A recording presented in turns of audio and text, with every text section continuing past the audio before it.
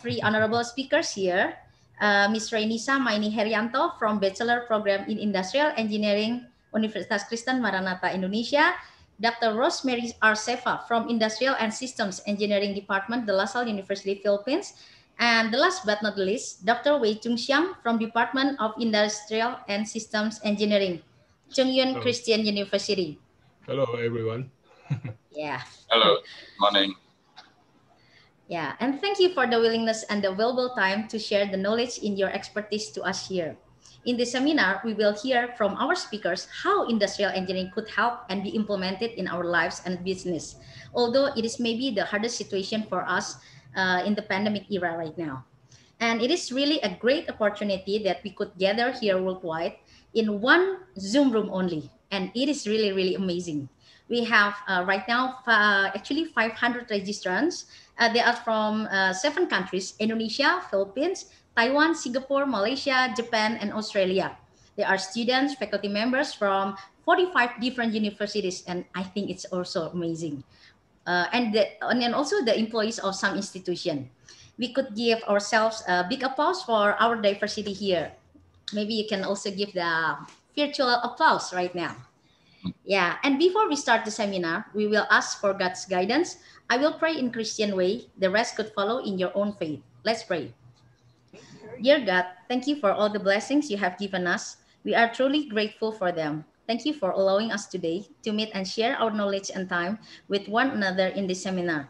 May you bless our 3 speakers and moderator so that they would be able to impart effectively the God-given knowledge to all of us. May they be blessed as they continue to bring their expertise to people who need them. Bless the participants as well so that they would be able to learn well from what speakers give. May you give your blessings after the seminar so that we may go out and spread what we learn. In the spirit of your love and generosity, thank you, God. Amen. Amen. Yeah. Okay. Right now, I would like to invite the Rector of Universitas Kristen Maranatha, Indonesia.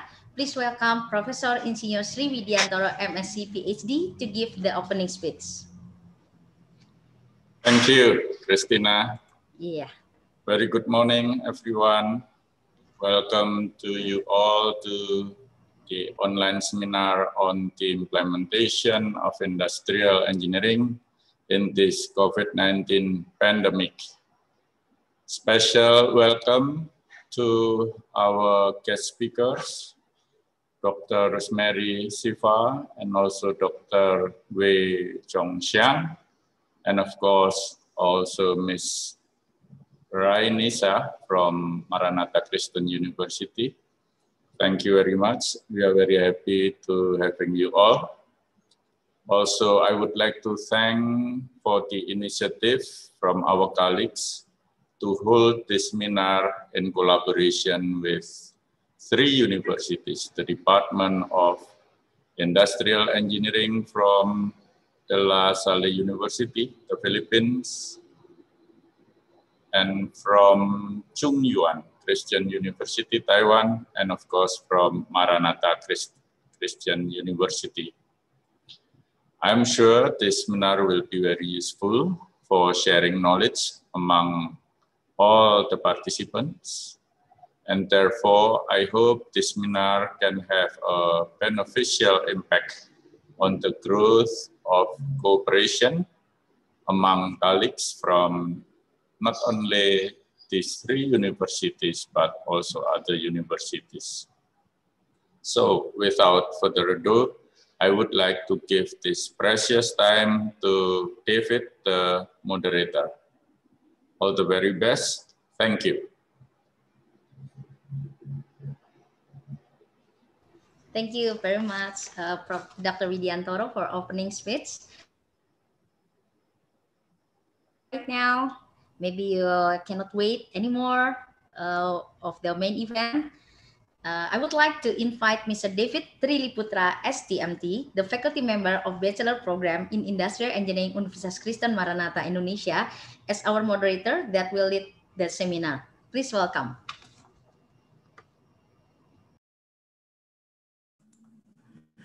Thank you, Ms. Christina. Good morning, everyone. I'm David. As Ms. Christina has mentioned before, I'm the moderator of today's seminar. I'm very happy to meet you all, even though only virtually, but I know we all are so excited to participate in today's seminar. So today's seminar will consist of 2 sessions. The first session is the sharing sessions from our speakers. We have 3 stunning speakers today. The first speaker is Miss Rainisa Maini Heryanto, STMT, from Universitas Kristen Maranatha, or we can call Maranatha Christian University, Bandung, Indonesia. The second speaker is Dr. Rosemary Seva from De La Salle University, Manila, Philippines. And the third speaker is Dr. Wei-Jung Shiang from Chung Christian University, Taiwan. 3 speakers will share their knowledge and experiences related to industrial engineering. Ultimately, 20 minutes are given to each speaker in this session. For Ms. Rainisa, Dr. Seva, and Dr. Shiang, good morning, and thank you for joining us today. Then in the second session is the Q&A session. So all participants are welcome to ask any questions to the speakers via the chat box in the below section of your Zoom meeting application by first introduce your name and also your university affiliation, so you all will be recognized as well. And please do not forget to mention to which speakers your questions are addressed to.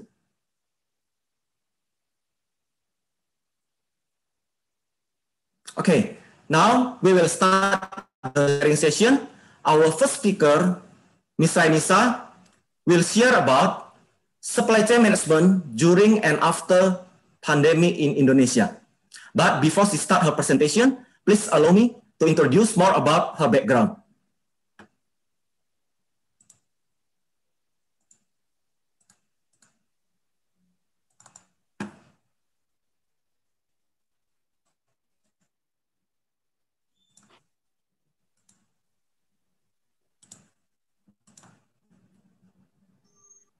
Okay, so Rainisa was graduated from Bachelor program in Industrial Engineering, Universitas Kristen Maranatha in 2007. And she received her master degree in Industrial Engineering and Management program from Institut Teknologi Bandung, Indonesia in 2011. Now, she is a faculty member in Industrial Engineering, Universitas Kristen Maranatha, and also editorial team Journal of Integrated System, or GIS. And from 2019 until now, she is the head of Production System Laboratory in Universitas Kristen Maranatha. Her research interest is in production planning and inventory control, and also supply chain management. She also has certified professional in international supply chain by PASAS Singapore. And she published many articles and journals in the field of her expertise. For Ms. Rainisa, you can start your presentation. Thank you. Okay, thank you, Mr. David. Good morning, everyone. My name is Rainisa. First of all, I would say thank you to Industrial Engineering Universitas Kristen Maranatha that give me a great opportunity to share about supply chain management today. In this seminar, I will try to explain how is my opinion as an academic point of view based on some research also about supply chain management during and after pandemic in Indonesia. Let me start my slide.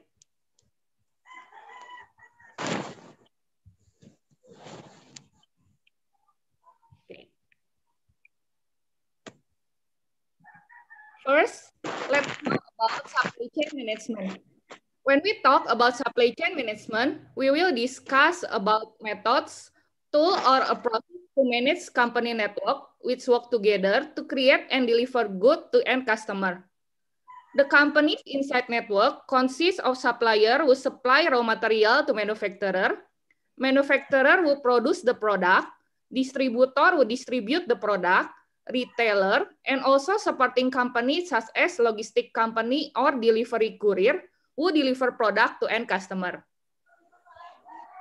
In supply chain management, there are 4 important flows. The first flow is flow of demand, flow of money, flow of information, and the last flow of demand. Flow of goods will move from upstream to downstream.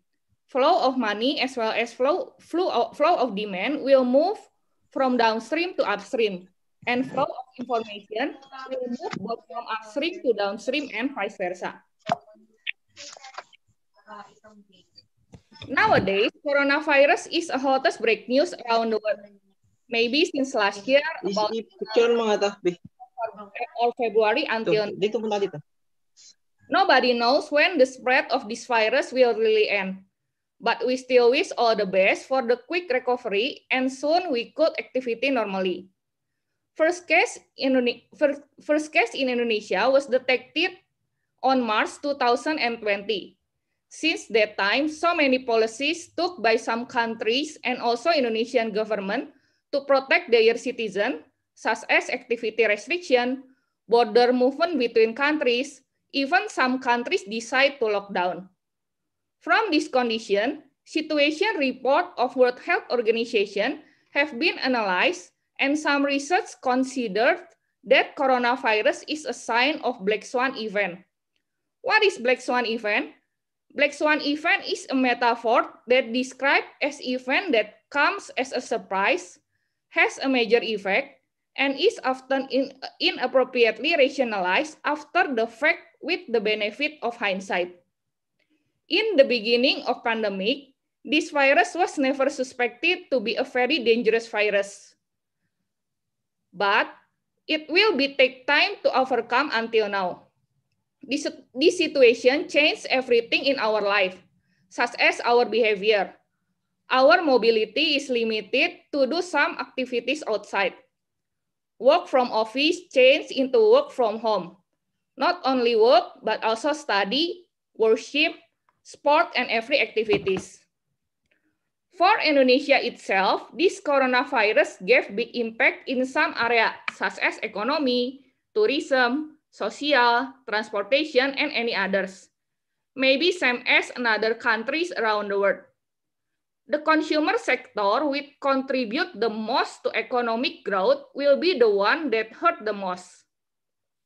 Based on Fortune ranking in 2020, production and material supply of 938 of the 1,000 companies have been severely affected, given their Tier 1 or Tier 2 suppliers are located in Wuhan, China, from where it is generally believed that the COVID-19 originated.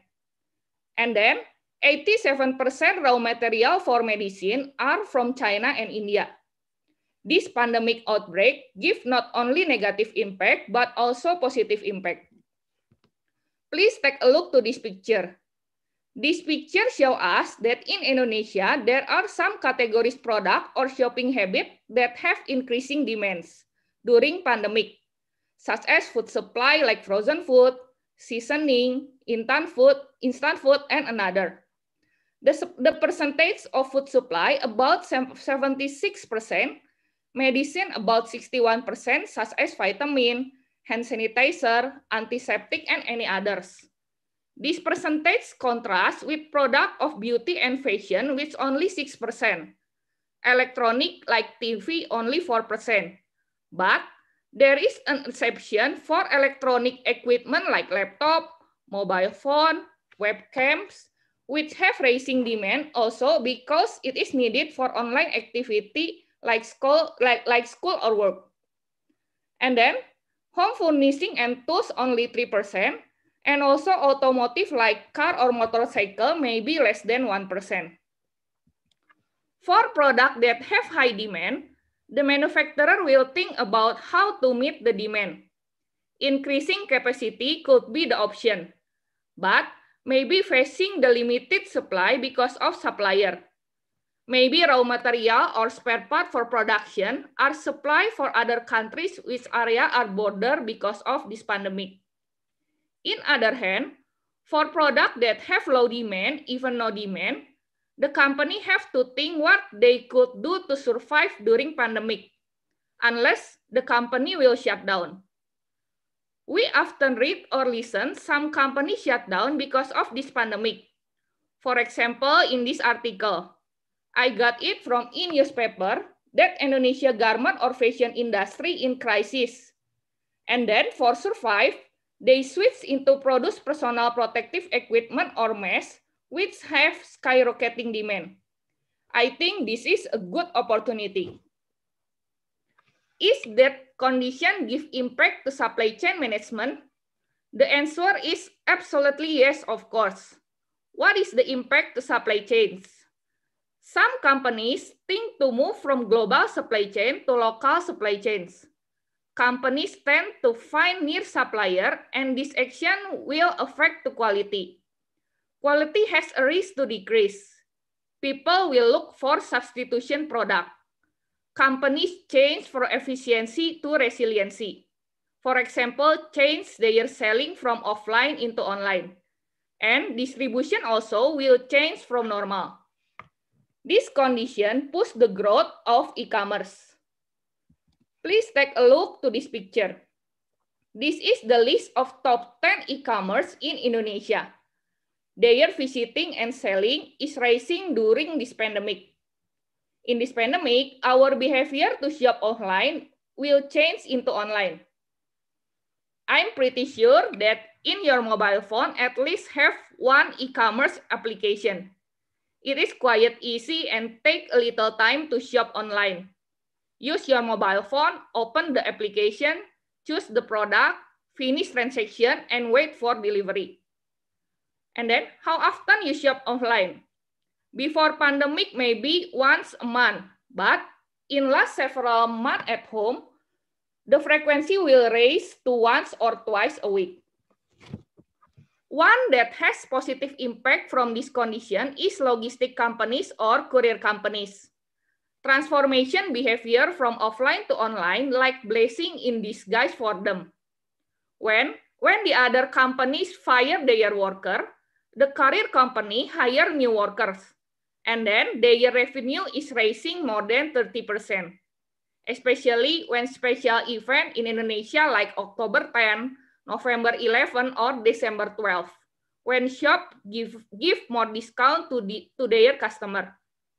Obviously, delivery service will have skyrocketing demand.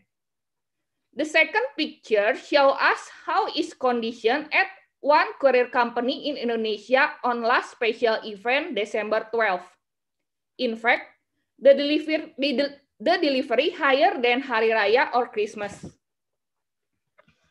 Which company will mitigate the impact from this pandemic? There are three types of companies. The first, that some companies are better prepared than others to mitigate the impact. These companies have developed and implemented supply chain risk management and business continuity strategies. They have also diversified their supply chains from geographic perspective to reduce the supply side risk from any other country or region. They have multi-source key commodities or strategic component to reduce their reliance on any one supplier. And they have considered inventory strategy to buffer against supply chain disruption. The second type, that some companies are better prepared than others to respond to this event. These companies have built strong relationship with key suppliers and have put system in place to provide visibility across the extended supply network to better understand their risk and drive specific action based on their priorities. They develop agility with their production and distribution network to quickly reconfigure and maintain supply to global demand. And also they invested a supply chain planning and control tower solution to better sense and respond and even predict supply chain issues. The last is other companies are scrambling. These companies are overly reliant on a single geography or single supplier for key product. They don't have enough visibility across the extended supply network to see their risks. They don't have the system to understand their inventory status, to project stock out of direct material and optimize production, or to project stock out of finished goods to optimize customer allocation. They don't have flexible logistic network ensure to flow of goods in a profitable manner. Next. While this COVID-19 may be the catalyst for companies to revisit their global supply chain strategy and accelerate the adoption of digital supply chain network model and capabilities, short-term action need to be made to respond to the immediate challenge, especially in Indonesia. What should companies do during pandemic? The first is educate employee on COVID-19 symptom and prevention. This is important to care of people and make it into first priority. Organizations should educate their staff as well as their key supplier about the symptom of the virus. HR should review health record of staff. The second is reinforce screening protocols. Enforce precautionary measures where possible, supported by flexible sick leave policy. Lost productivity from the absence of several employees due to sick leave can be significantly less expensive than a possible downtime from closing an office site, entire plant or distribution center because of sick employees, or from disinfecting the site. The third is restrict non-essential travel and promote flexible working arrangement. Travel has been linked to a number of cases of transmission COVID-19. Many companies have already implemented policies to restrict non-essential travel to protect their employees. Next, align IT system and support to evolving work requirements. As companies increase remote work policies and flexible workforce arrangement, IT system and support will need to be aligned. The sudden increase in online activity can have big implications on system stability, network robustness, and data security, especially in parts of the world where telecommunication and system infrastructure are not as well developed. Companies will need to act quickly to ensure they have the system and support staff in place to ensure smooth operation as the workplace and workforce involved. Next, prepare succession plan for key executive position. This step is not absolute. As COVID-19 has spread to over 50 countries, there is increasing risk that key executives arriving in foreign location and required to be quarantined. The last is focus on cash flow. Companies should immediately develop a treasury plan for cash management. Extending payables where possible to conserve cash will be also important. A survey estimates that 85% of small-medium enterprise will run out of cash within 3 months, and 2/3 will run out of money in 2 months if the crisis doesn't abate. What should companies do after pandemic? The first is understand the demand impact specific to the business. When demand falls significantly, companies must quickly determine how they will respond from a sales and operation planning perspective. Some companies may be able to stimulate demand or sell available output, but at a different price. Another strategy would be to make decisions with regard to the product portfolio that they will offer during the period of disruption. Whatever strategy will make sense for business, it is important that it be properly evaluated and that there is full alignment to the strategy and plan across the organization. The second is enhanced focus on workforce or labor planning. As enterprises start resuming work in various regions, they need to consider how to restart business operation amid ongoing epidemic prevention and control measures, and also ensure they can return to a normal, healthy work rhythm as soon as possible. Quarantine and travel restriction mean that the time to ramp back up to full capacity will be much longer than normal for many facilities. Not only will this require additional attention to labor planning, but also additional attention to product quality as plants run with less than a full complement of workers. The next is update inventory policy and planning parameters. Companies have been implementing practices to reduce inventory across the supply chain and to statistically set safety stock to buffer normal demand and supply variability. Most companies won't have inventory buffer for the magnitude of disruption that will be caused by the COVID-19 pandemic. All companies need to quickly consider how they will refine their inventory strategy to mitigate the risk of supply shortage, balancing a number of factors such as assessed supply-based risk, cash flow, and perishability. The next is prepare for potential channel shift. Consumer-oriented companies should assess the implication of potential shift of demand from traditional retail to online and move quickly to prepare. This could be a competitive advantage during the pandemic. Next, open channel of communication with key customer. Given potential shortage in inventory, communicate with key customer promptly to explore alternate supply arrangement and find ways to minimize losses and to avoid customer attrition due to this difficult time. As part of this effort, companies should understand their contractual commitment to their customer and potential costs if not covered by force majeure. Next, prepare for the rebound. Companies that are able to move more quickly than their competitor may be able to capture a large share of the pent-up demand, solidify their relationship with their most important customer, and perhaps gain some new ones.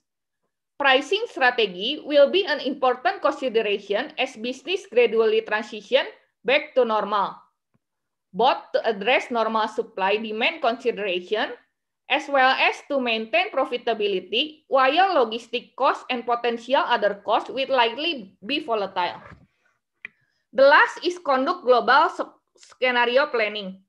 It will be important to update demand plans for a timing and volume perspective.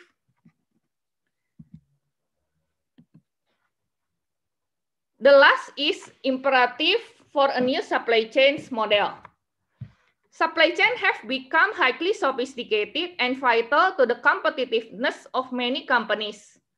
But their interlinked global nature also makes them increasingly vulnerable to a range of risks, with more potential point of failure and less margin or error for absorbing delays and disruption.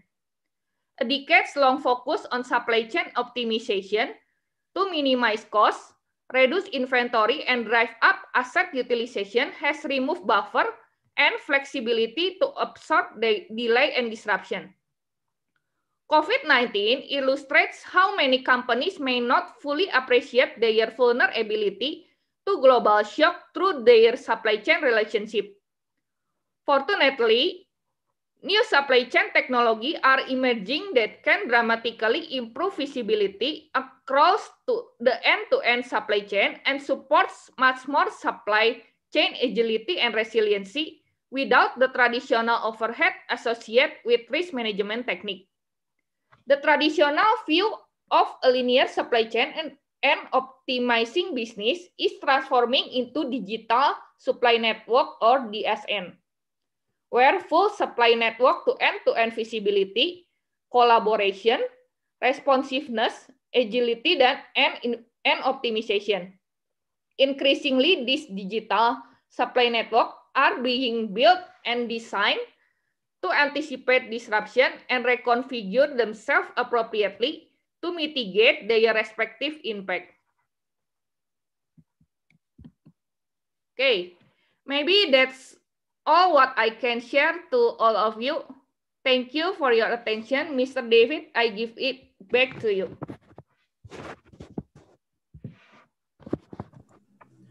Okay, thank you, Ms. Rainisa, for your sharing and presentation.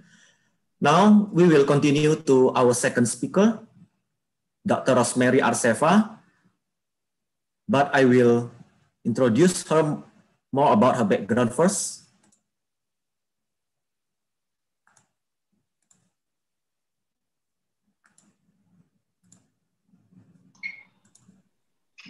Okay, Dr. Seva is a professor of industrial engineering and former dean at the Conway College of Engineering de la Salle University, Philippines. She is the president of the Human Factors and Ergonomics Society of the Philippines, or HFESP, and from 2018 until 2020, also served as the president of the Asian Council of Ergonomics and Design, or ACID, and the Southeast Asia Network of Ergonomic Societies, or SEANES.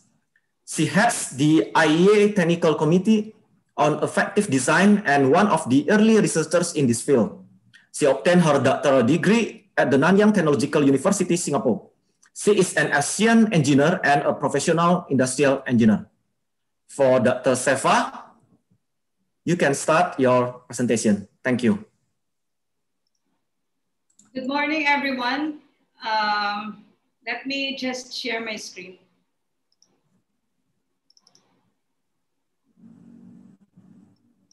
Okay. First of all, I would like to thank Miss Christina of Maranatha Christian University for inviting me to deliver this short lecture on work from home ergonomics.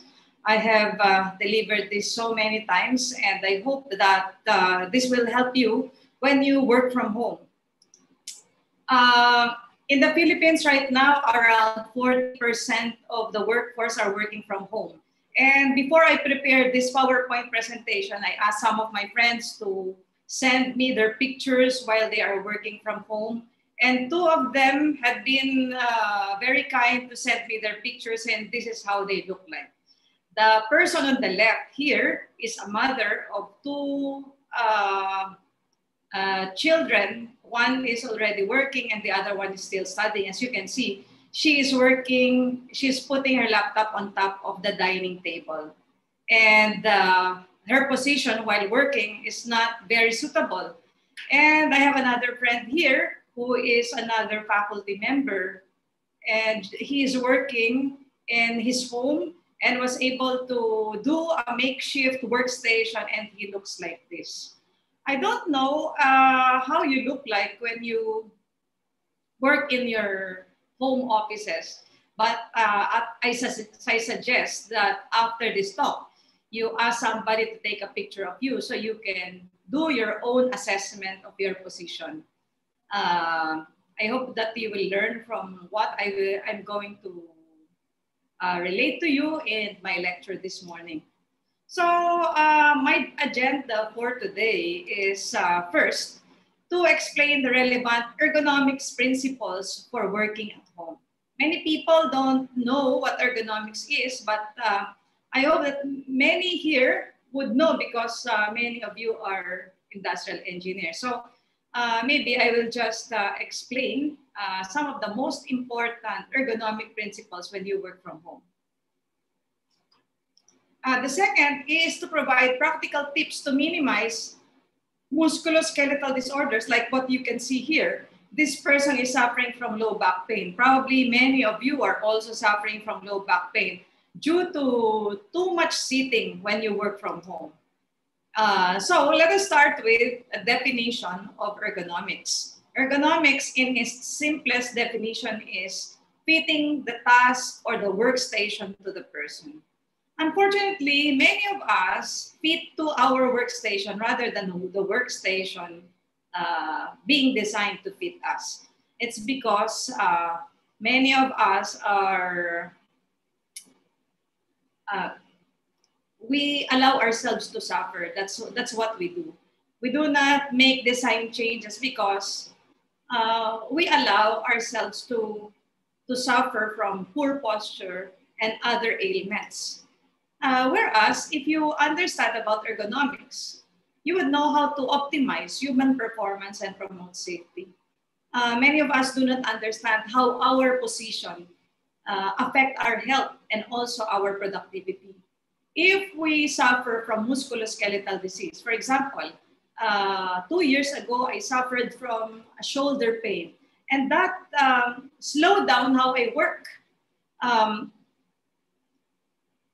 For around 2 months, I tried to, live with the pain. But after 2 months, it has become debilitating and I had to go to the doctor.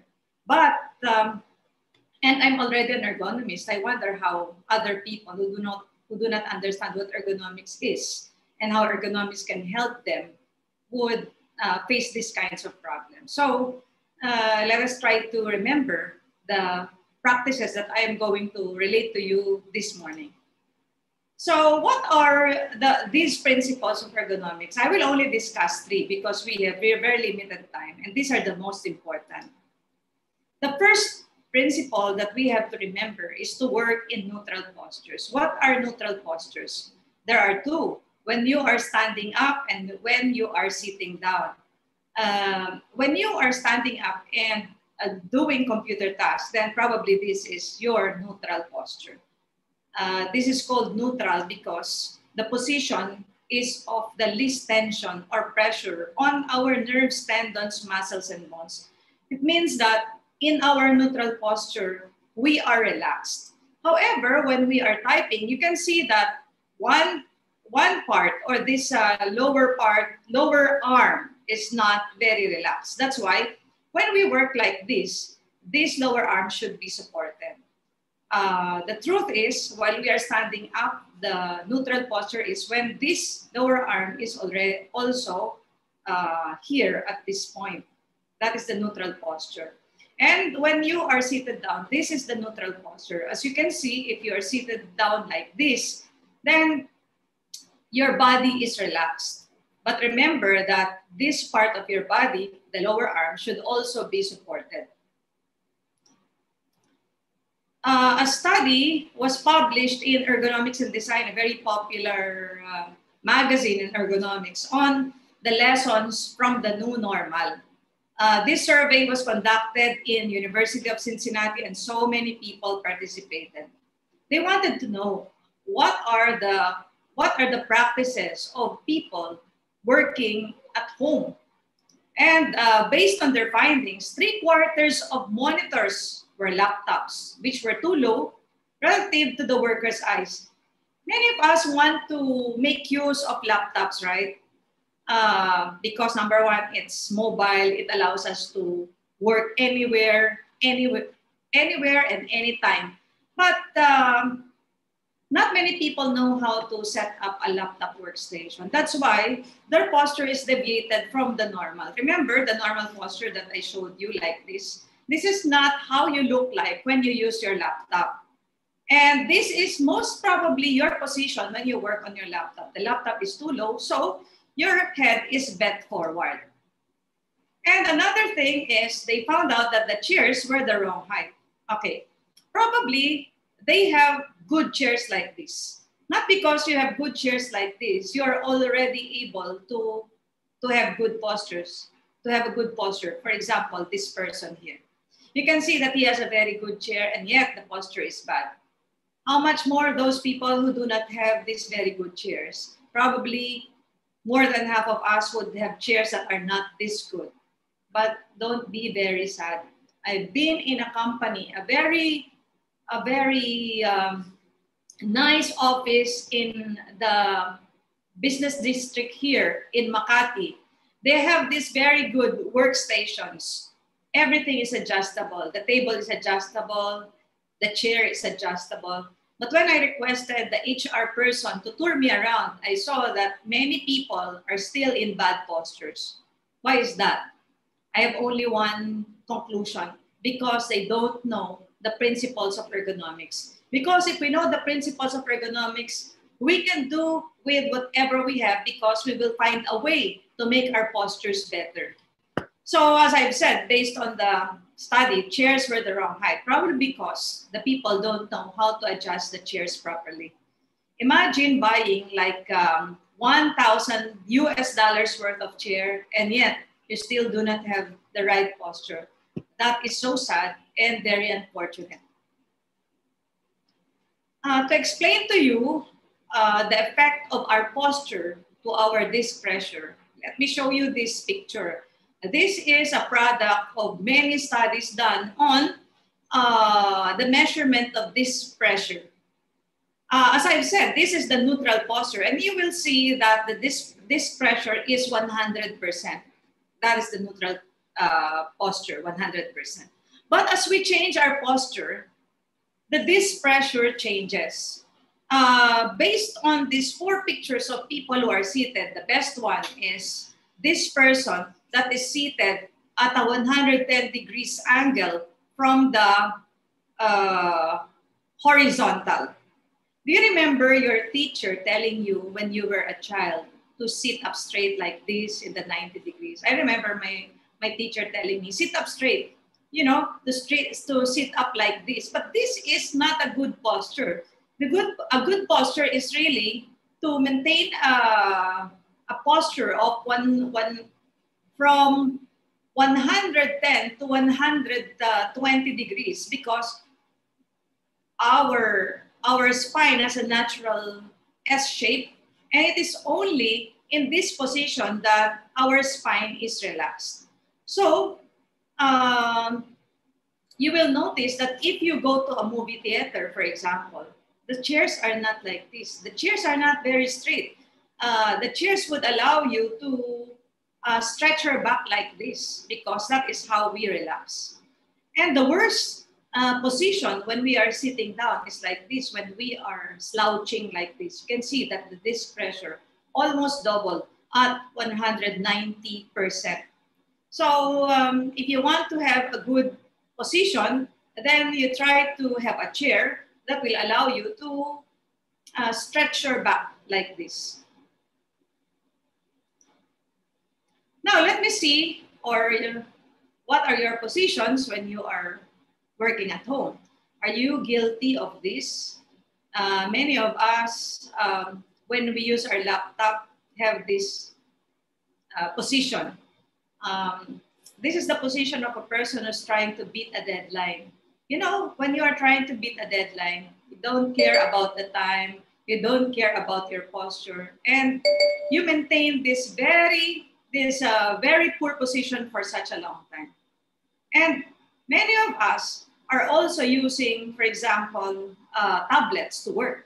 And we put the tablet on top of our dining table, for example. So if that is the case, the screen is too low, and this is how you look like, especially when you are tall. And when you work, for example, using a desktop, sometimes you put your screen too far from you. That's why you have your head bent forward like that, because the monitor is too far. What is the rule when placing your monitor? It should be at your arm's length like that. You stretch your arms like that, and the monitor should be touching the tip of your hand so that you can see the monitor very well. And if you still cannot see the monitor, it means that you need to get eyeglasses.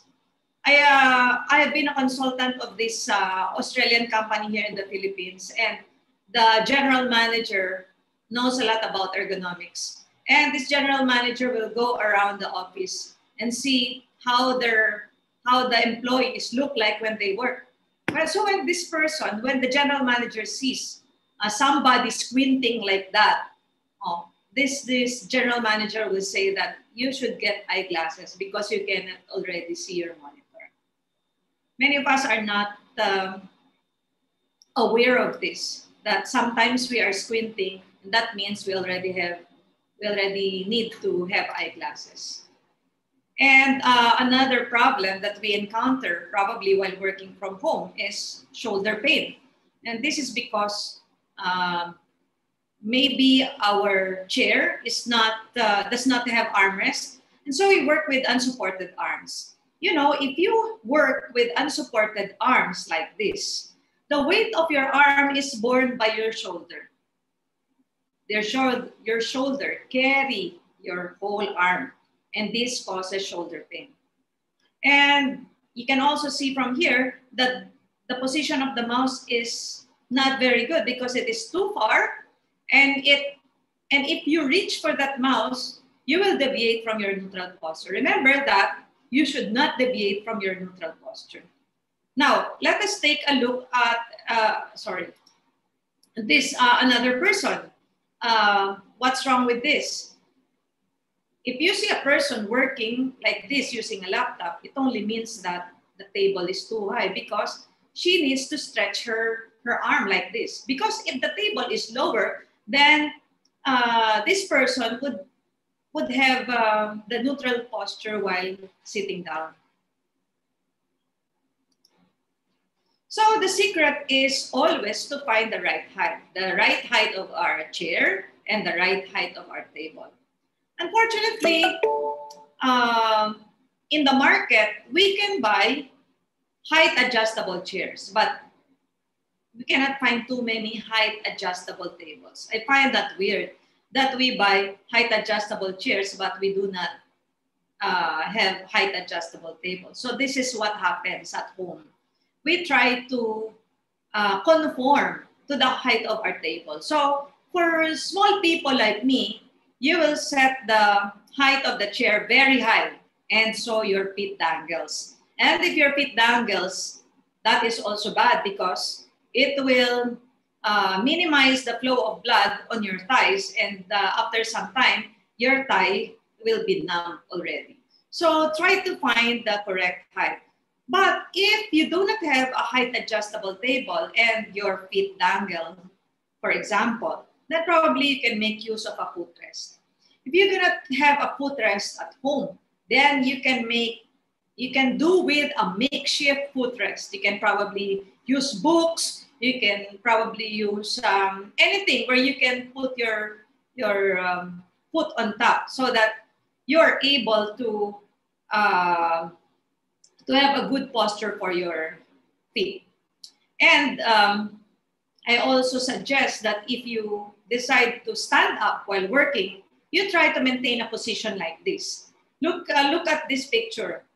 The lower arm is supported. That is very, very important because if you do not support your lower arm while being in this position, you will have shoulder pain, and sometimes you will also have a wrist pain because the wrist will now be in contact with the table, as I will explain later.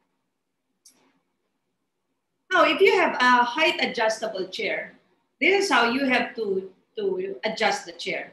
First, you have to search for your ideal height.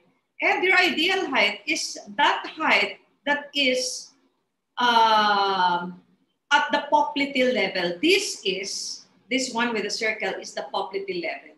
It should be at that height. After adjusting your chair to that height, then if your backrest is also adjustable, you have to adjust it and let the backrest touch your lumbar area. The lumbar area is the one with the dent here in your back. So try to find that place and adjust your backrest there. And if your armrest is also adjustable, you also adjust your armrest so that it is at your elbow height, like that. For those people who have laptops at home and want to work with laptops, this is a very good setup of the laptop workstation. But probably you will tell me, oh, that is very expensive and I do not have all these expensive gadgets to hold my monitor and my laptop. Yeah, I also don't have that much money to buy that. That's why I tried to have alternative designs for my workplace at home. So when you have a laptop, you should always have another keyboard because you need to put your laptop on top of a surface where you will be able to sit and stare straight at your laptop. You know, your face should be, you should be facing your laptop. But if you face your laptop and put it on top, then the posture of your hand will be deviated. And the only way to ensure that you have neutral posture while using your laptop is by buying another keyboard like this and to use a keyboard tray. When I bought this table, it does not have a keyboard tray. But because I know that I will be using my laptop very often at home, then I had to ask a carpenter to put a keyboard tray in this table so that I can work with neutral posture. And then if I want to stand up while working, I put my laptop on top of a small stool so that I can look directly at my laptop. And then I bought a breakfast table like this, and my keyboard, my other keyboard will be here, so that I can still maintain my neutral posture while standing up. If you use a tablet, for example, you have an iPad or other brands of tablet, and you want to, for example, read something, make sure that you also maintain a neutral posture of your head by using books, for example. You can use a stand, you can buy a stand, or you can use books or other, for example, a stool in your home where you can place your tablet so that it will always be at your eye level. Make sure to always maintain the neutral posture of your head by placing the laptop or your tablet at eye height level.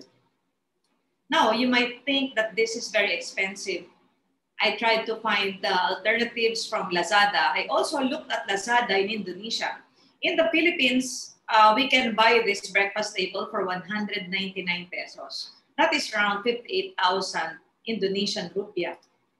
And you can also have other designs like this. Is again 199 pesos or 58,000 rupiah. And for the extended keyboard, that's only 370 pesos. So in the Philippines, you can have both of these for a combined price of less than 600 pesos.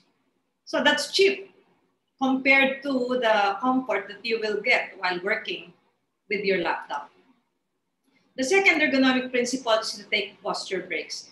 The first principle is to have neutral posture. But even if you maintain neutral posture, but if you don't take posture breaks, you will still have musculoskeletal disease, because one of the risk factors in musculoskeletal disease is static posture. Okay. Do you know that we spend 65 to 70% of the time sitting?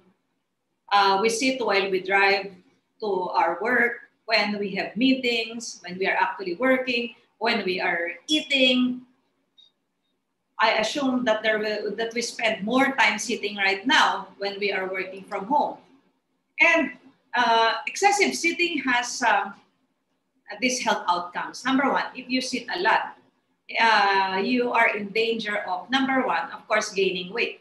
And if you gain weight, you will have diabetes, you will have heart disease, and you will have muscle degeneration, and some of the other musculoskeletal diseases that are related to excessive sitting.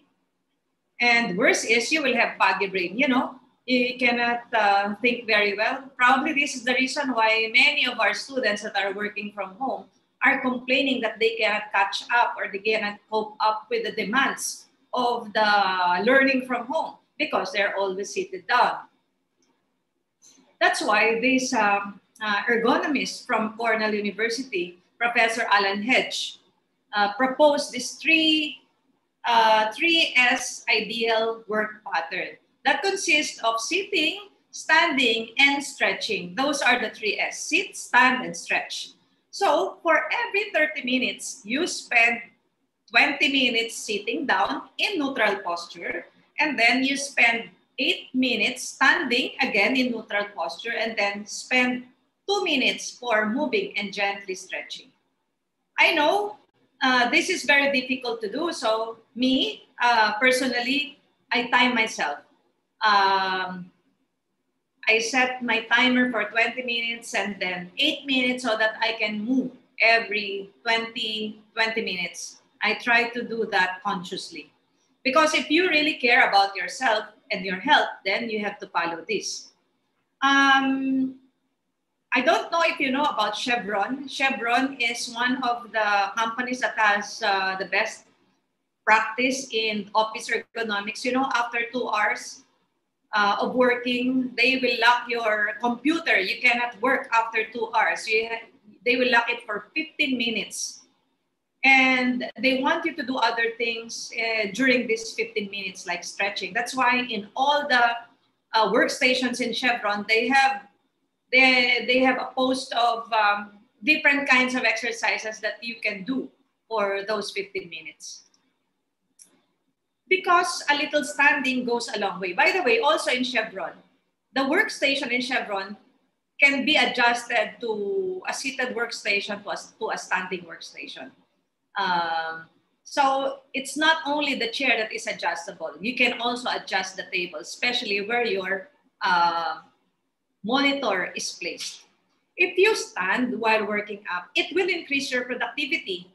It will also decrease your pains, the pains that you experience in your body, like your back and neck pain. It can also reduce fatigue because you are stretching. And very important is you can burn more calories each week. So if you want to lose weight and burn more calories, you don't even have to exercise. You just have to stand up while working. And another good thing that you can prevent is musculoskeletal disorders like neck pain, shoulder pain, elbow pain. In the office, we conducted a survey in some of the offices here in Makati. And for office workers, the top complaint is neck pain. Neck pain because my analysis is they do not set up their workstations very well. That's why they have neck pain. And they do not move their necks. They do not exercise. And this is followed by low back pain and shoulder pain. Low back pain is very popular among workers since so many years. But recently, when people are using laptops and computer workstations, the pains have now gone to the neck and the shoulder. So this lecture is for you to minimize the occurrence of these complaints in the office. If you want to be reminded to stretch or to exercise, there are free software that you can download from the internet. For example, the WorkRave software, the Stretch Player, or the No Strain or RSI Away. This is free. But in my experience, when people download this and they're in a hurry doing something, they're beating a deadline, most of the time they just press escape. And so if you press escape, then you do not get the benefit of the software. That's why I like the intervention done by Chevron, where they really lock the computer. I don't know of any other company that locks their computer just so that the workers will be forced to stretch. So these are some of the stretching exercises that I can recommend you to do. You can do this while during the 8 minutes that you need to stand up, or even for 2 minutes. Just do these stretching exercises. This is downloadable from the internet. You can see that some of these exercises can be done even while you are seated down. It's like shaking your hands will help, especially if you feel already fatigue in your hands. Sometimes when we type for a long time, we feel this wrist pain, and shaking our hands like that can really help.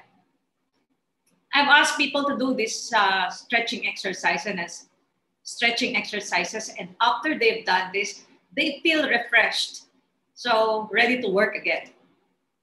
And then the third one is to minimize the pressure points. We worry about these pressure points if we do not have a neutral posture. Look at this. You can see just from this picture that the table is too high. And because it's too high, then your wrist will dangle like this. And that is the cause of the contact stress. And you can see also from here that the surface is not smooth.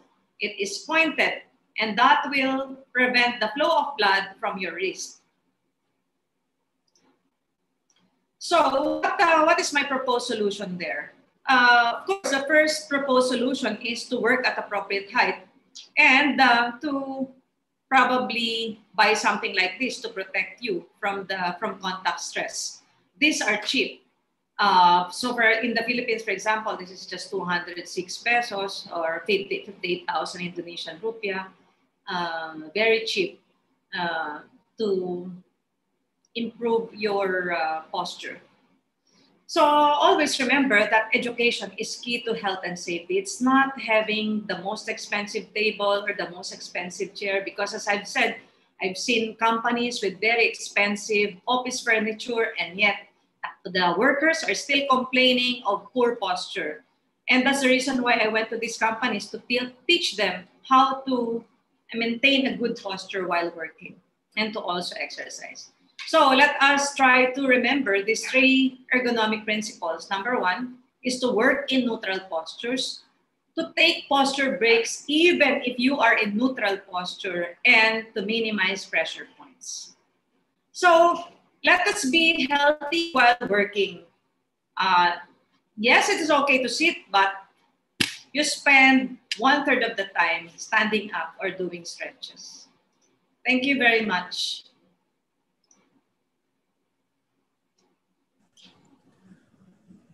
Okay, thank you, Dr. Seva, for your very good, interesting presentation about work from home ergonomics. Now, we will continue to our third speaker, Dr. Wei-Jung, but I will first introduce about his background. Dr. Shiang is an assistant professor in Department of Industrial and System Engineering, Chung Christian University, Taiwan. His present job duties are offer courses and in areas of quality information, advise graduate students in thesis and independent research, conduct scientific and consulting research projects for national research institutes and private organizations.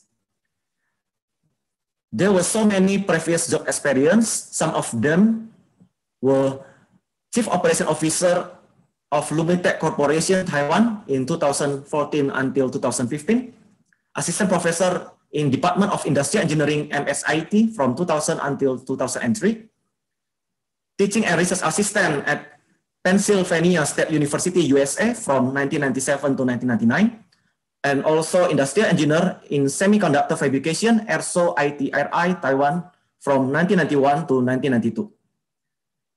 His education background: Dr. Shiang was graduate from Chung University, Taiwan, for his Bachelor of Science in Industrial Engineering.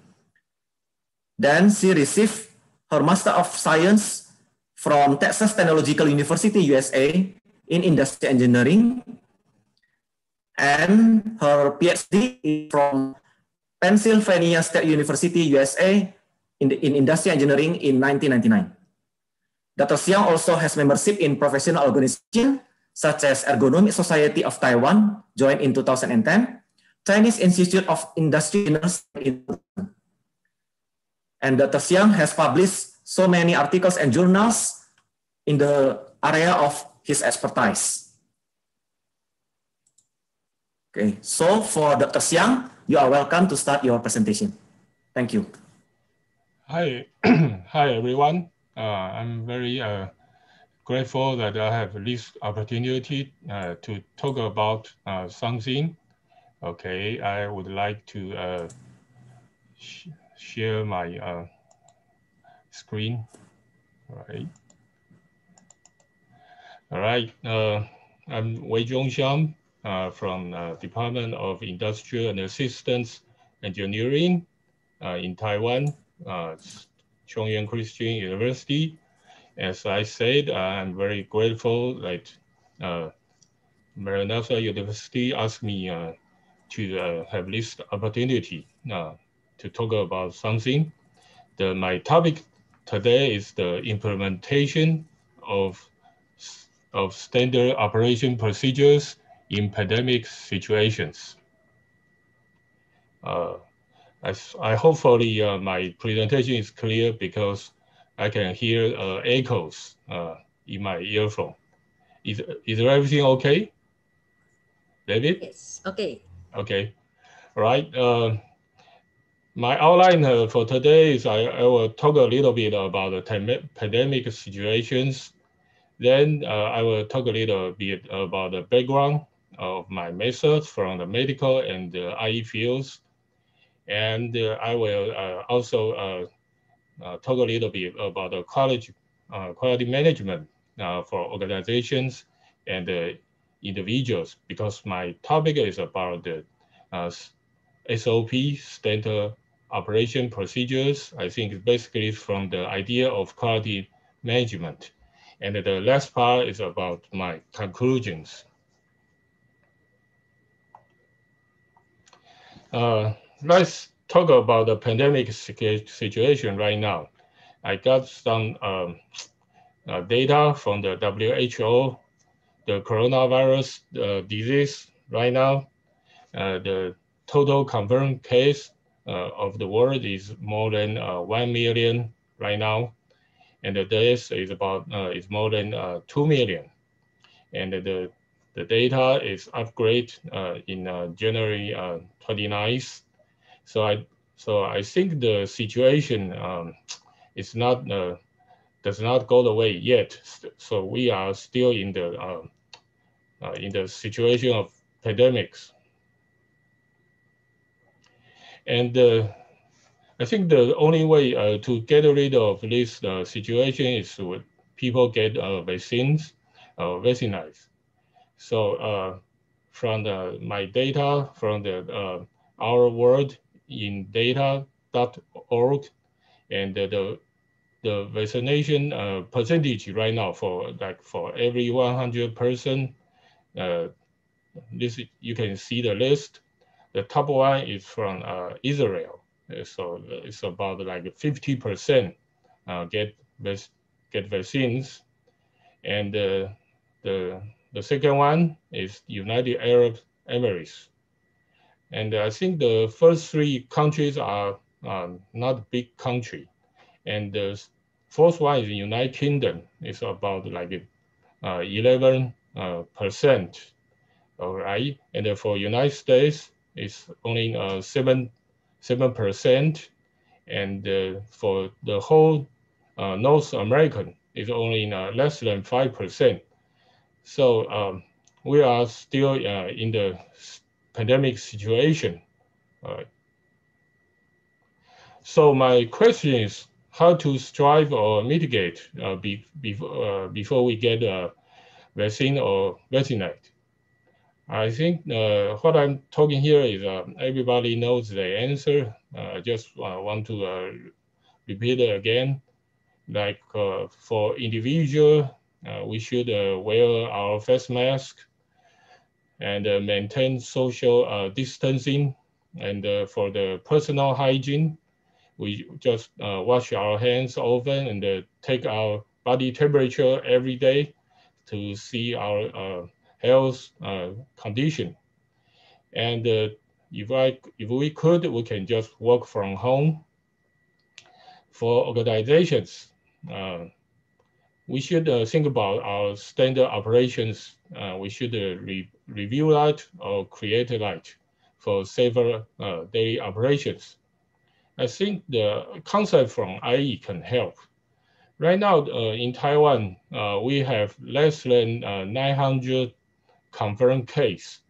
I think we follow the basic idea and the basic rules, and that's why I'm going to talk a little bit about that. Like in CYCU, we have this poster everywhere. It just reminds people or students or staff or faculties like we should prevent from the epidemic. We have healthy lifestyles, maintain habits, and keep these disease away. And here I want to show you like starting from December 1st, 2020, several months ago, we must wear a mask in several types of public venues, like in the hospital, public transportation, when you go to the restaurant, okay, you're in school or in sport, all right, and in the religious and the worship place. So right now it's very enforced because in Taiwan, like today, the temperature is lower than 20 degrees. right now, I think the outside temperature in my city right now is like 15 degrees, and we think about the virus are very active, so we enforce this kind of rules. And the next one is another poster show you at the CYCU again.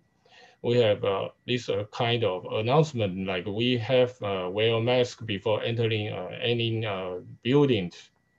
All right, and for here we also show you, I think we talk about SOP, also show you like how to wear your mask correctly, properly, and remind people to keep social distancing and wash your hand or clean your hands. All right. And even for our government, they teach you how to wash your hand correctly. All right, they show you like you have to have like 5 steps when you wash your hands. Like you wet your hands first and rub with your soap and rinse slide and clean your faucet, and then wipe your hands clean. I think most people think about all these are very common and very simple, but I think that's the way we do our daily life and keep the virus away. So let me talk about a little bit about the background from my thinking. First of all, from the medical field, there's a paper, journal paper from the Clinical Infectious Disease in 2015. The title is like traffic control bundling is essential for protecting healthcare workers and controlling the 2014 Ebola epidemic. And the first author is a medical doctor from Taiwan. And I will just point out several things in this journal paper. I think 3 basic methods are right now implemented in Taiwan to protect us from the coronavirus. The first one for the medical for the hospital. The first one is like triage of patients into hospitals. That means you sorting the visiting patients, right? See if they have disease or they have symptoms of coronavirus or not. If it's not, then you can do the regular visiting.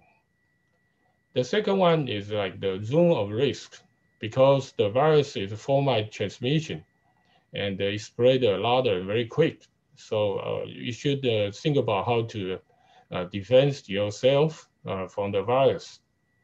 And once you have the zone of risk, then you have to have the checkpoints between these zones.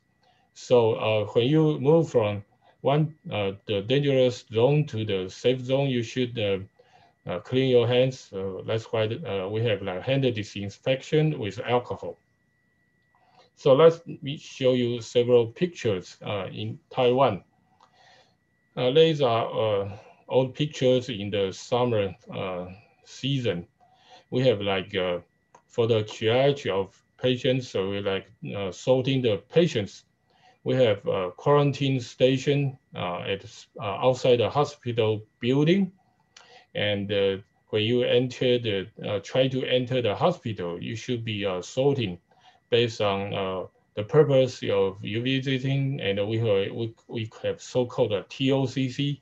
They will ask you several questions about like traveling history and occupation clustering and the contact to make sure you are okay. Then you can enter the building for regular visiting.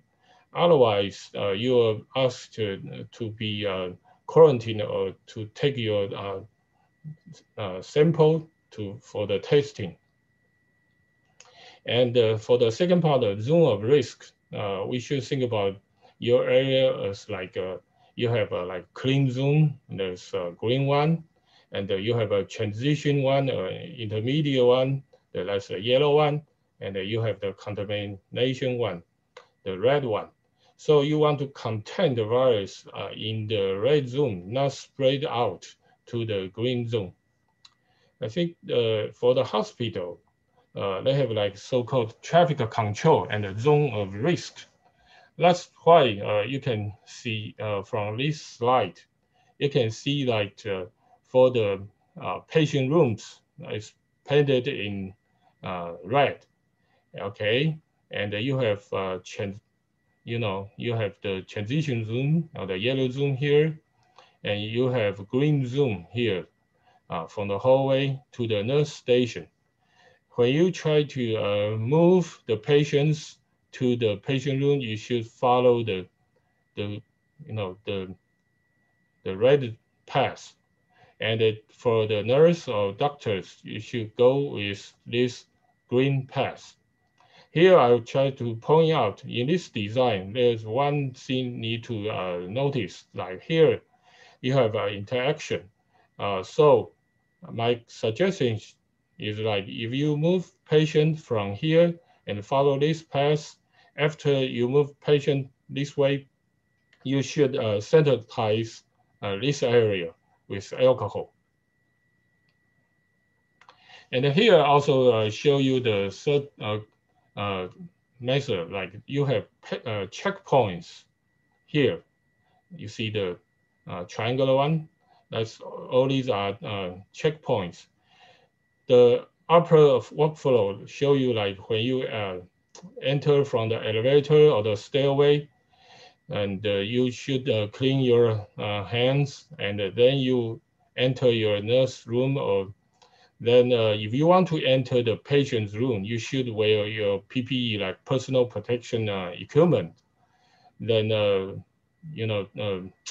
wash your hands, clean your hand again, then enter again, then enter patient's room, because you don't want to bring the virus into a patient's room. In the same way, when you treat the patient, when you want to move out, you should clean your hands again, then enter the hallway, then remove your PPE, then cleanse your hand again, then you are safe to enter the nurse room. I think that's the basic idea, like how Taiwan to treat with the virus. Okay, so we have like hand disinfection with alcohol dispenser. We can find that everywhere in the hospital. Okay, right now they have an automatic one. This one you use push this, but right now there are many automatic alcohol dispenser in Taiwan. So that's from the medical field. How about from the industrial engineering? I think most of participants are from industrial engineering. When you watch the pictures, I think you must feel very familiar, because we learn like facility layout and the work design. And in that we have like a process chart, right? And we also have flow process chart and a flow diagram. I think the picture are very similar to what I show you. And we also learn the activity relationship chart or the closest ratings, like AEIOU ratings in the facility layout. I think that's also very good it's a very good analysis tool for what I show you. And we also have like a path planning of material handling. I think that's also very useful in designing the system, your quality system, because as I show you, like the workflow and the path, moving the patients and how you enter the nurse station, or this kind of stuff. And think that's for human, and also for materials. You also need those use this as a tool for to analyze, and also all the whole concept is like for the quality management. I think we all have ISO 9000 series standards to build our quality system. And we also have like a process map in the Six Sigma. All right, as I show you, this one is very common for the industrial engineer. Like we have a process chart, flow process chart. Like we have like operation, movement, inspection, delay, and storage. You can use this flow process chart to design the workflow. Okay. And we also have this kind of flow diagram. This one is for the manufacturing plant. And before we just talk about how to move the materials. Okay, but we can also use this as a tool to think about our past. So my idea is like we treat the coronavirus as a defect product. All right, and we should think about a systematic way to protect us or to do in this pandemic situation. So we should apply our quality system to prevent the virus from entering or spreading in our organization or in our daily life. We think about like the outside world is like a contamination zone. Then you should find a transition zone, a yellow zone for you. And you want to keep your organization as a clean zone. I think the quality management system will be a good way to do that. You should find a proper SOP for you. This picture shows you this in my university. In my university, we have so many buildings. As I show you before, like we have an announcement poster, and this one is an old picture. Like when you try to enter our building from this stairwell, we will measure your temperature, and we also have alcohol dispenser here to clean your hands. And we measure your temperature. If you have fever, you are not allowed to enter the building. Okay, I think it's a common practice in Taiwan for a long time. Okay. And for the quality management point of view, for the human resource, as one speaker mentioned, like many organizations right now in Taiwan, we ask employees to work in separate locations, and they are not allowed to group together or meet together, in person. That's you just build out your zone of risk. You want to triage or sorting your people from spreading the virus. And many organizations also separate employees into several groups, and they work in office or work from home based on the group schedule. Some groups may work at home, and some work may go to the office and work there.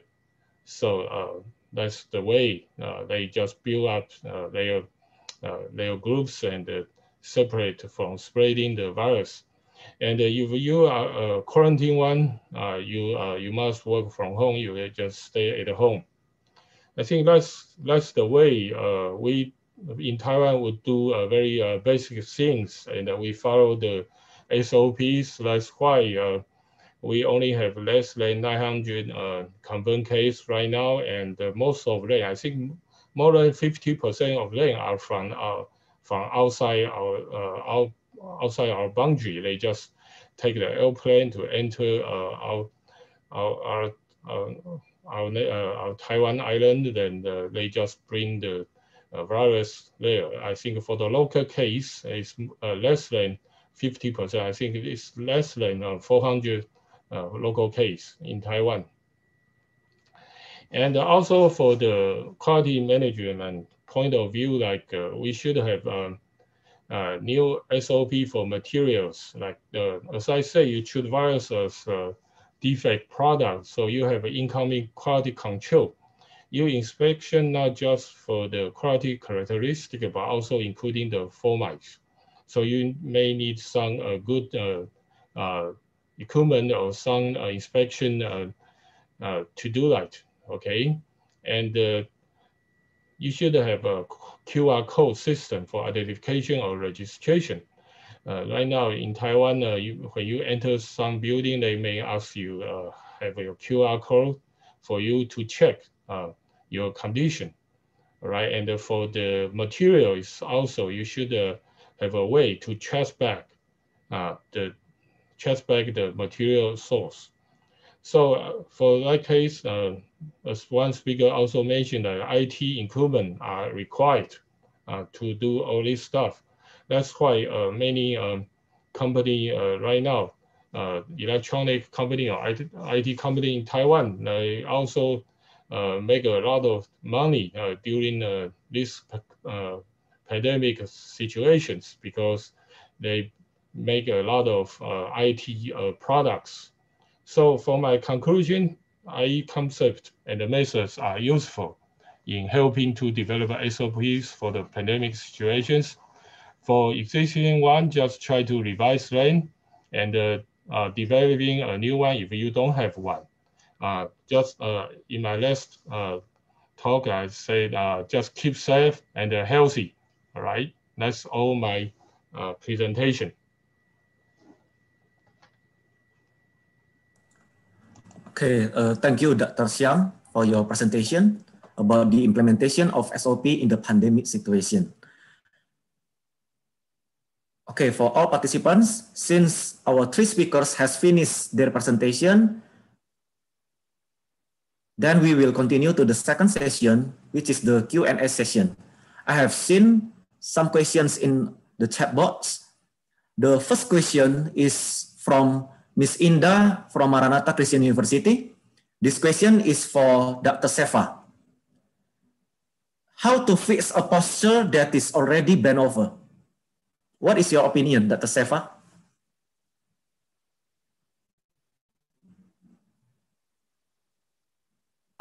Hello. Okay, Hello? Dr. Seva, Do you there is hear? the first question for you. Yes. How is to fix a posture that is already bent over? What is your opinion, Dr. Seva? Can you give me? Okay, can you hear me? Yes, we can hear you, Okay. Dr. Seva. The question is how to fix a position that is already bent over. Is it the body that is bent over? Sorry, I'm not. It says that is already bent over, right? So is it because the body is already bent over, or the position is always bent over because of the setup of the workstation? The question is not very clear to me, sorry. But if the position is bent over because of the workstation, then maybe he or she can set it up the way I discussed in my lecture to make sure that the laptop, for example, is placed in a high position where it is at eye level, so that you don't have a bent position. I invite this person who asked to explain further the meaning of bent already. Is it because the body is bent in a natural way? Yeah, so that I can explain better my answer. Thank you for that question. Okay, thank you, Dr. Seva, for your response. Maybe we will continue to the next question first. The second response from our participants is it's not a question, actually, it is a compliment for Dr. Seva. It is from Miss Maria Teresa Mendoza. She said that she was enlightened with your presentation, Dr. Seva. Thank you and God bless. Okay, the next question is from Miss Elaine Rodriguez. It is also for Dr. Seva. May I ask if lying on your stomach while listening to the lecture can also be considered neutral posture? Okay. What do you think, Dr. Seva? All right.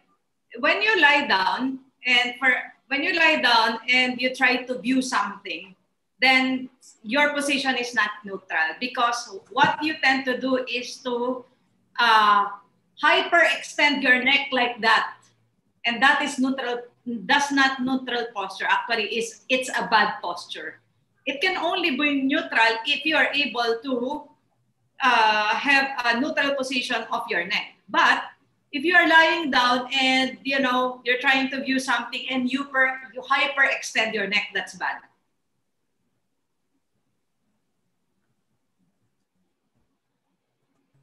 So okay, thank you, Dr. Seva, for your answer.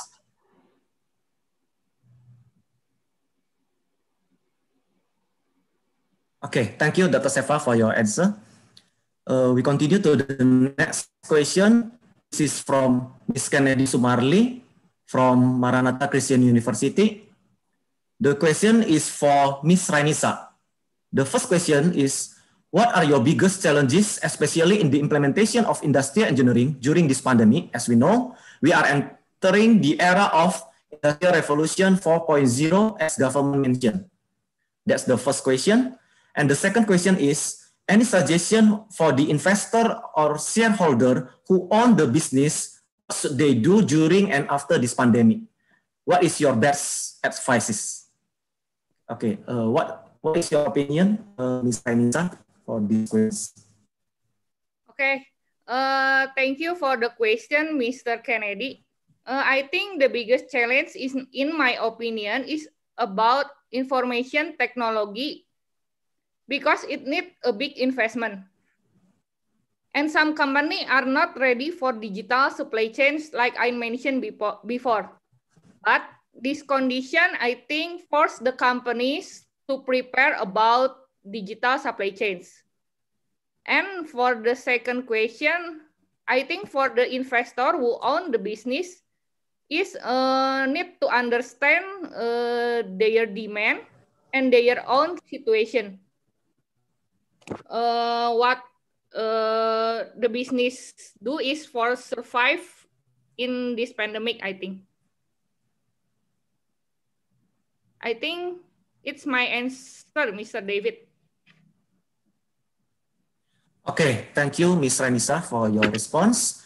And the next question is from Ms. Christina Wirawan from Maranatha Christian University.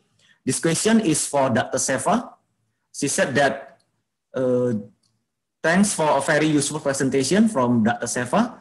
Due to this pandemic, students learn remotely using computers. In terms of ergonomics, what is the maximum daily of students staring at a computer screen?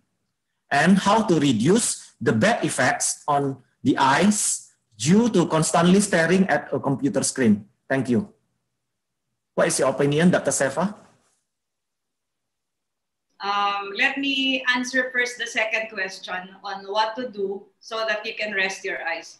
When you look at the computer screen, you are looking at a very short distance, right? So if you want to rest your eyes, you have to find a green, something green that you can look into. Probably you can look outside so that you can exercise your eyes from looking at a short distance and then looking to a far distance. So that's one way of doing it.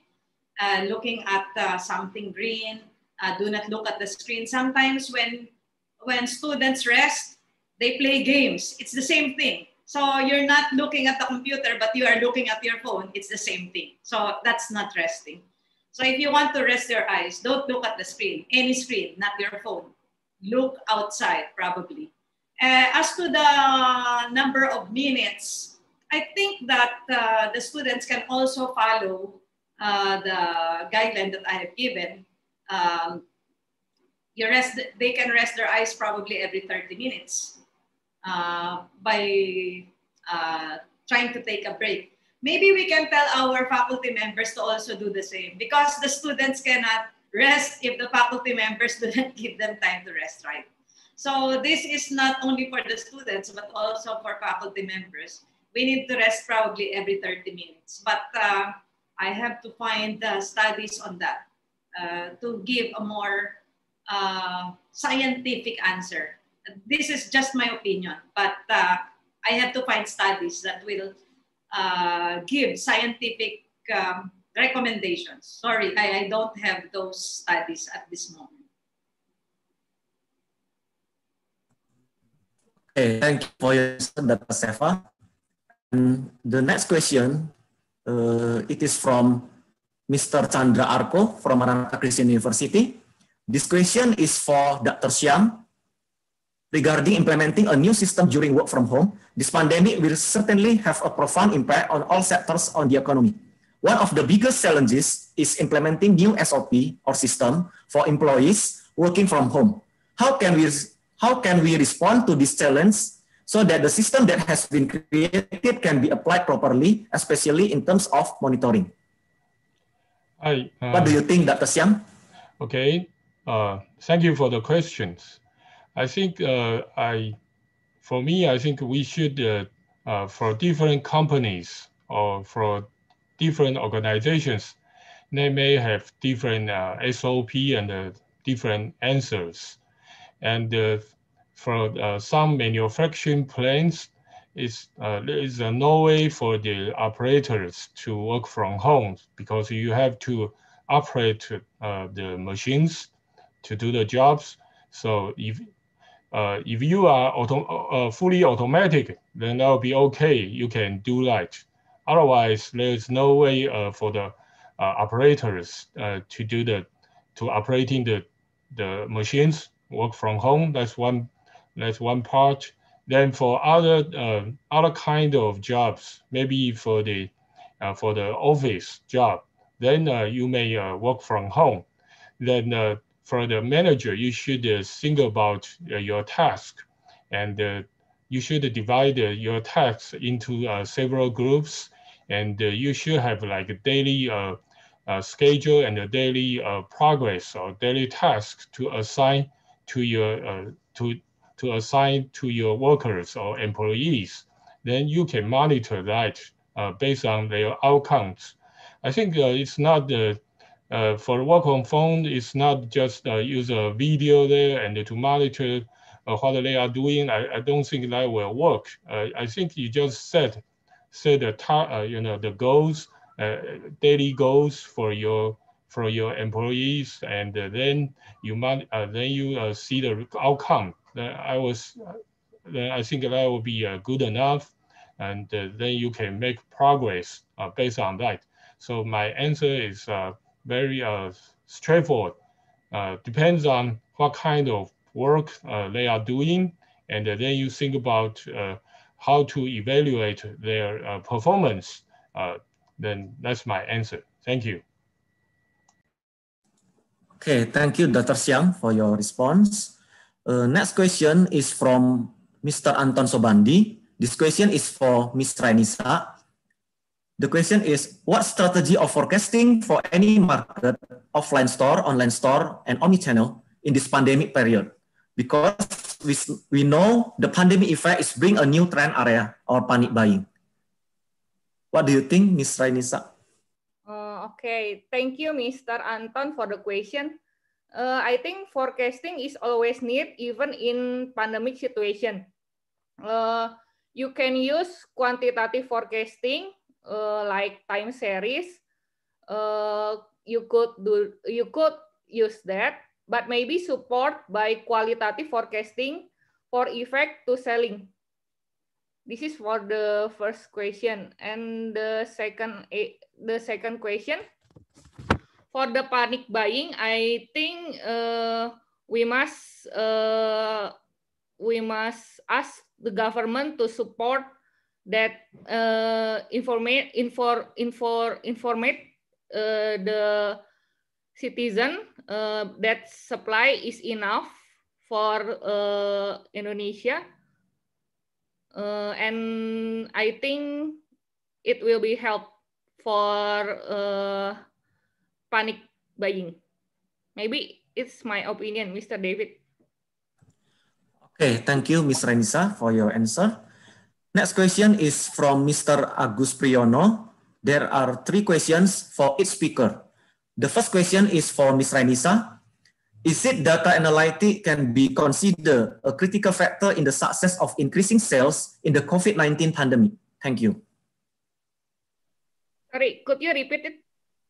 Okay, the question for Ms. Rainisa is it data analytics can be considered as a critical factor in the success of increasing sales in the COVID-19 pandemic? Thank you. Okay. Thank you, Mr. Agus Priyono. I think from this pandemic situation, the data is really need to analyze and need like mentioned for forecasting and the accurate maybe need to for data. I think that's Mr. David. Okay. So data analytics is a critical factor for the success of increasing sales. Okay, thank you, Ms. Rainisa, for your response. The second question is for Dr. Shiang. What are considered critical success factors for controlling the spread of COVID-19 virus in Taiwan? Thank you.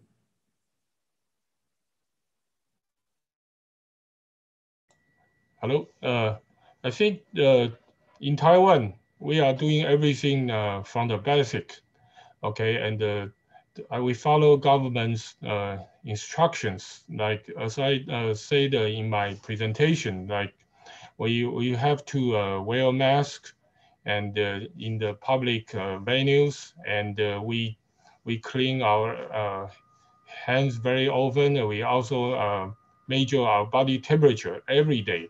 I think basically that's what we do. And I think somebody mentioned like at the CYCU, we don't. I think most university in Taiwan we don't. We just right now it's in the winter break, but in the semester during semester, okay, we meet at the normal style, like we go to the classroom, and everybody wear a mask, and we measure the temperature. If you don't feel well, you just stay at home.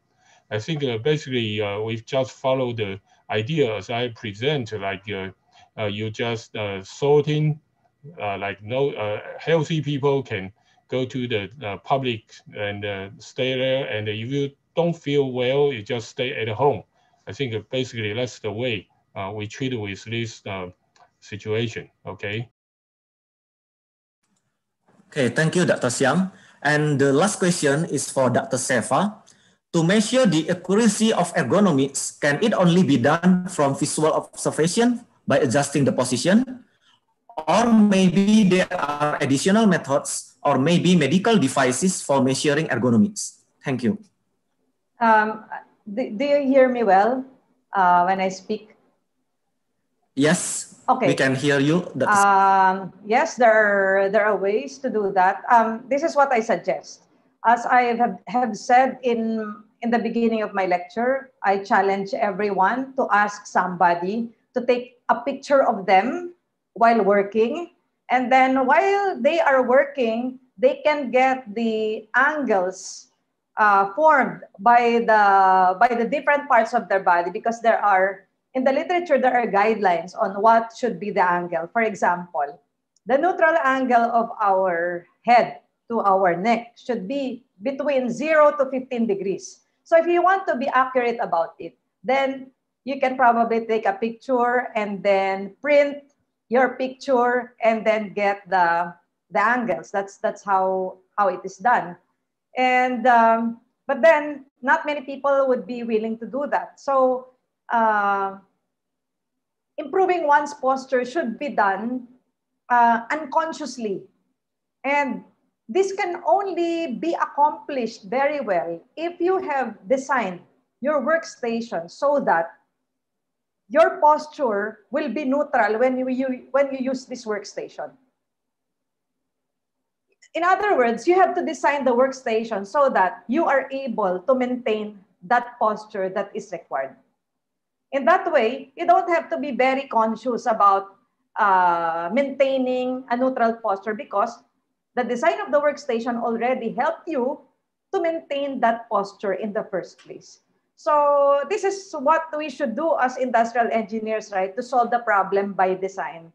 And by designing our workstation to fit us, then we don't even have to use this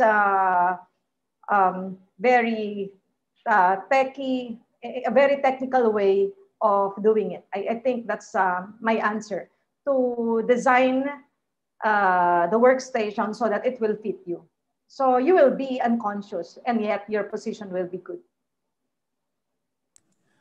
Okay, thank you, Dr. Seva, for your answer.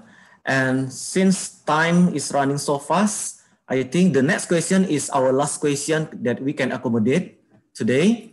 So this question is from Mr. Musran Munizu. The question is for all speakers. I represent creative industry owners. Could you give us some tips for improving sales profit? The Mr. Munizu from Hasanuddin University, Makassar, Indonesia. For Ms. Rainisa, Dr. Seva, and Dr. Shiang, you all are welcome to answer this question since the question is for all speakers.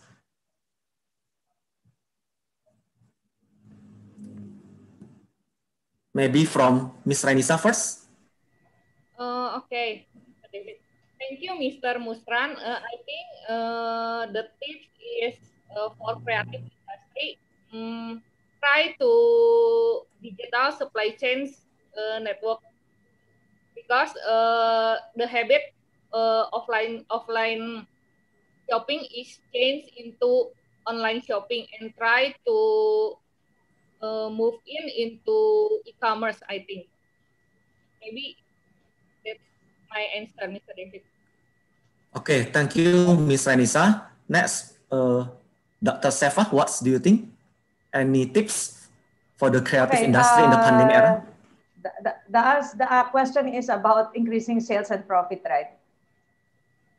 And yes, that's not, although that is not related to my talk, I think the most logical answer is to sell what people need at this time and to sell it online, as what Ms. Rainisa, because the market has changed. It has changed so much. So we cannot do what we have been doing when the pandemic is not yet there. We have to change our business model. I think that is my suggestion, to find a business model that will fit the pandemic. Okay, thank you, Dr. Seva. Next, what do you think, Dr. Shiang? Okay, I think it really depends on the country, okay? But I agree with those two speakers, because for individuals, I think the people change their behavior, like buying behavior and consuming behavior. I think that's true, but that's for individuals. But for the companies, like in Taiwan, many companies make a lot of money because they are IT related.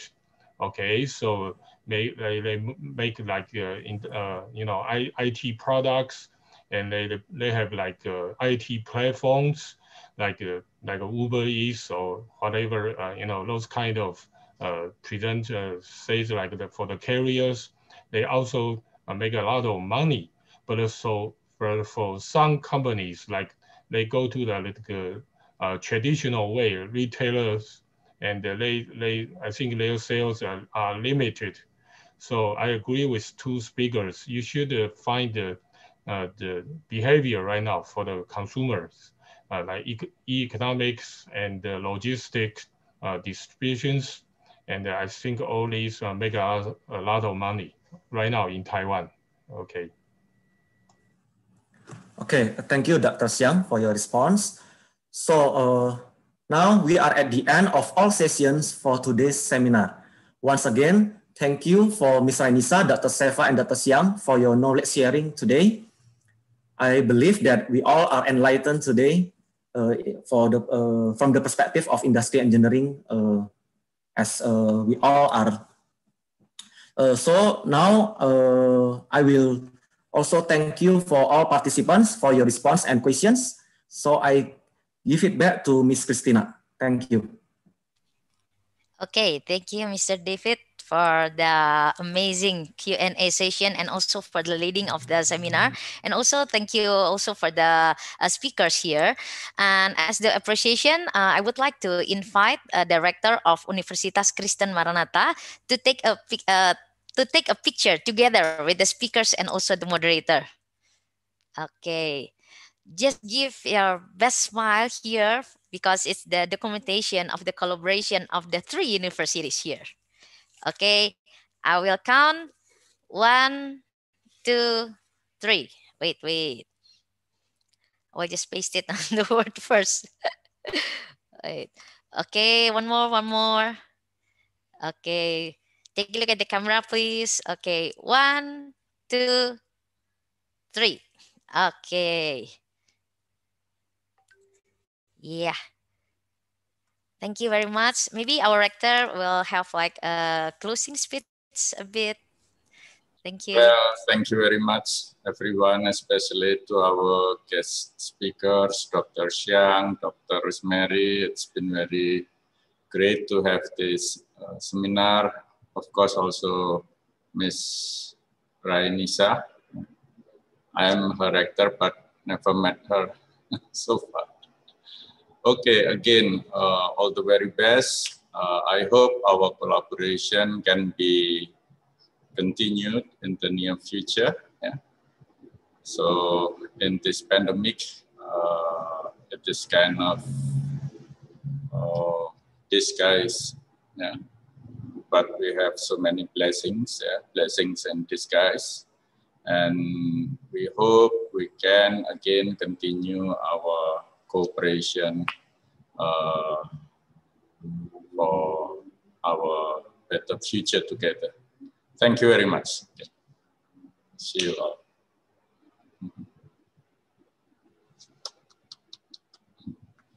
Stay healthy and happy. Yeah, okay. Thank you so much, Dr. Widiantoro, for the closing speech.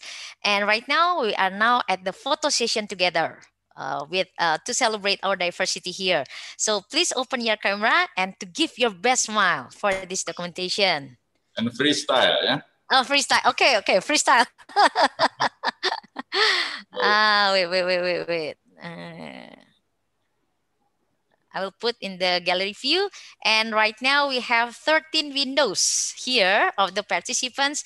So I hope you can hold your best smile until I finish all of the documentation because I don't know which windows you are in.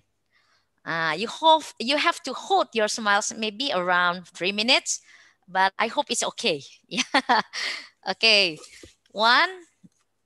Wait. There's a chat. Wait. Yeah, okay. 1, 2, 3. Yeah. Okay. Wait. Wait. It's only one Windows. The second one. Still give your best smile. Okay. 1, 2, 3. Wait. There are only 2. Yeah. And then the third one. Okay. 1, 2. Wait. 1, 2, 3. Yeah. Wait. And the fourth one. I hope you can still endure. How to give your best smile. Wait. Okay. 1, 2, 3. Wait. It's a bit difficult to take picture on this pandemic because there are so many windows over here and I have to move my fingers around. Yeah. And it's the fifth slide. Okay. 1, 2, 3. Yeah. Wait. I'm sorry to torture you. And it is the sixth slide. Okay, 1, 2, 3.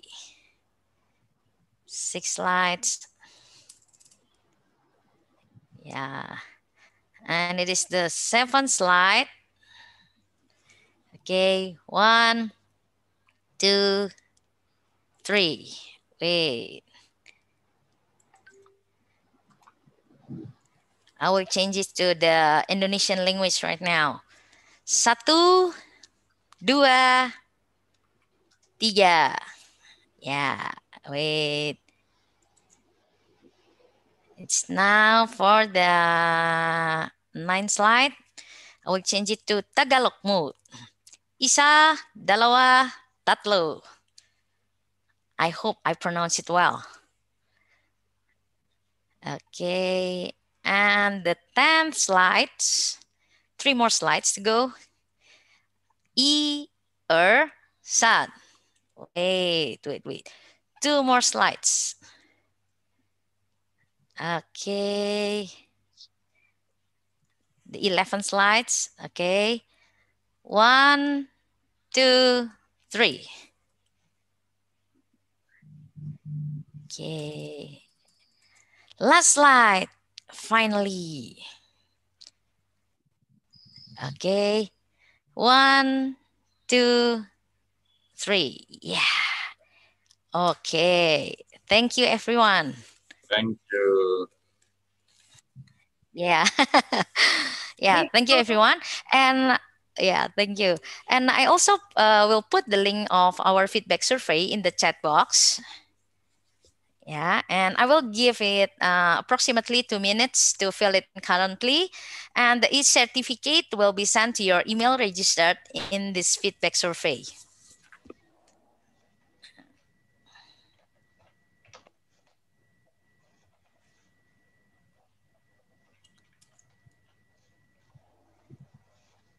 Wait. Yeah. Okay.